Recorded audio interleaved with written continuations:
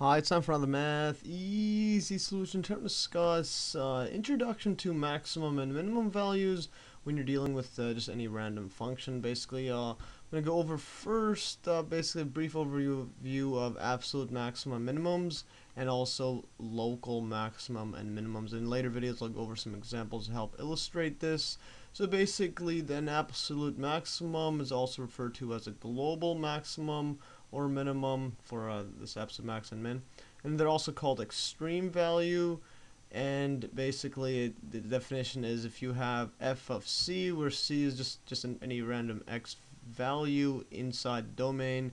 So if you have f of c which is greater than f of x for all x values in domain of f, then basically, so if it's greater than any other value, then it's basically called the maximum value or absolute maximum or global maximum.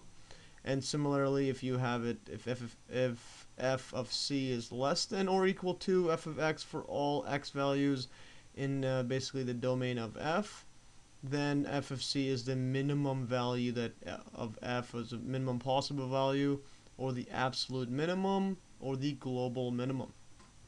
So now when you're dealing with local maximum and minimums, this is basically similar to one above, except you're dealing with relative max and minimum, so this is also referred to as relative max and min.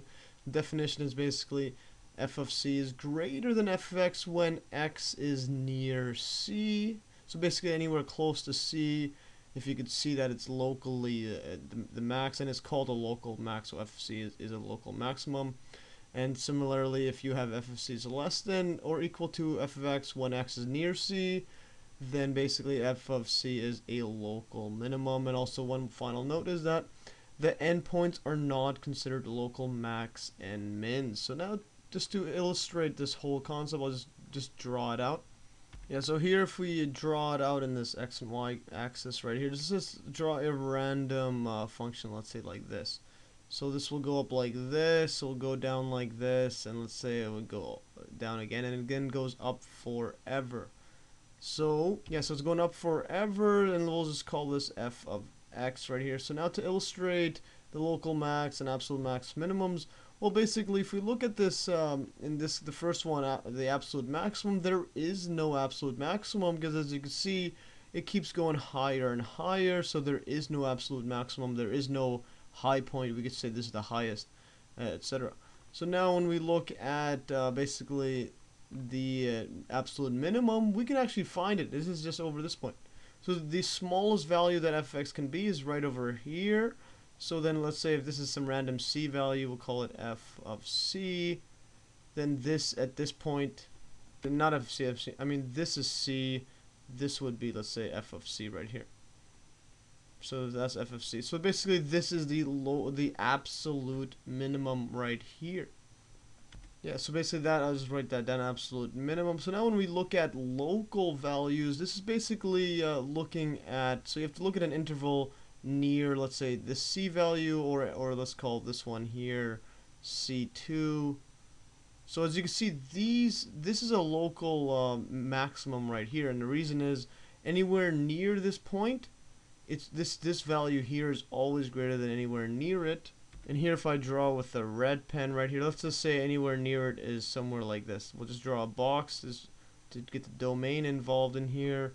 So as you can see, when we make a box like this, so anywhere near this c value or c2 value, this is always greater than any of these values.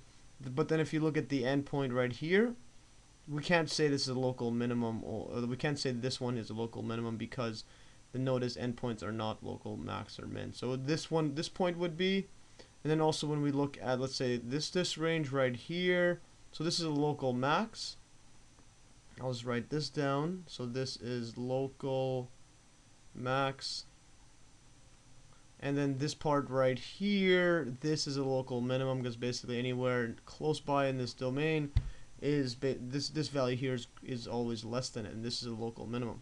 Yeah, so that's a local minimum. And then finally this part right here is also a local minimum. So basically if you have an absolute min or an absolute max, they're always going to be a local min as well, or a local min or max as well, because as you can see anywhere near this point it's going to be less than it. In fact, this is less than throughout the whole domain. This is the smallest. So this is local max, I mean, this is local min, absolute minimum, etc. So anyways, that's all for today. I'll go over some examples in later videos, so stay tuned for that.